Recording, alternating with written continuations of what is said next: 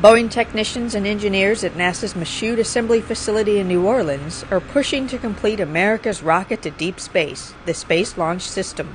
There is a bunch of testing going on with various sections of the rocket, including the engine section with various leak tests and all sorts of propulsion testing to make sure that the engines will run correctly. Functional forward skirt testing, which means we're actually firing up the brains of the rocket today, and we're sending signals in and out. Employees are busy building what will be the world's largest rocket.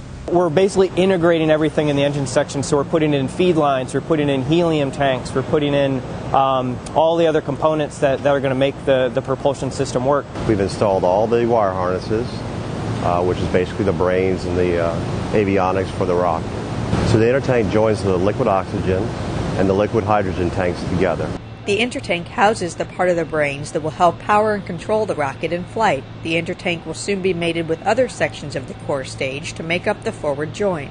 Once the intertank, the liquid oxygen tank, the forward skirt are joined, it'll actually come to life what the actual structure is going to look like, the actual rocket. 5 sections make up the Boeing-built core stage of Space Launch System. You have the forward skirt, you have the liquid oxygen tank, you have the inner tank, you have the liquid hydrogen tank, and then you have the engine section. All of those pieces make up the core stage of the Space Launch System. Once the core stage is complete, it will stand 212 feet tall and 27.6 feet in diameter.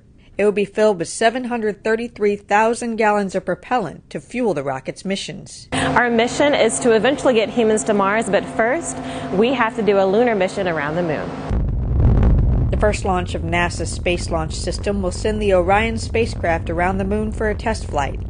The SLS will enable astronauts to explore destinations far into the solar system, launching a new era of exploration beyond Earth's orbit. I think this is really important to our society. It's going to help humans explore further than we've ever gone before. Every day I know that I get to come in here and I get to touch hardware that will one day lead humans to deep space and Mars and beyond. And to me, that's a humbling experience.